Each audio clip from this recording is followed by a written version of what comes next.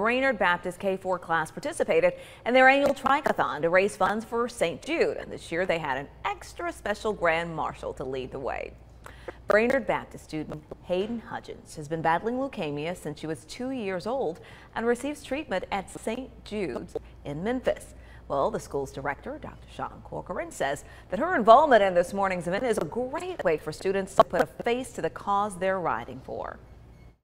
Our students are able to put a face with a cause, so to speak, and they've not been able to do that previously, and so that's what happened today. And it was kind of neat to have Hayden be involved with it. She wasn't able to come to K4 at Brainerd because she was so sick.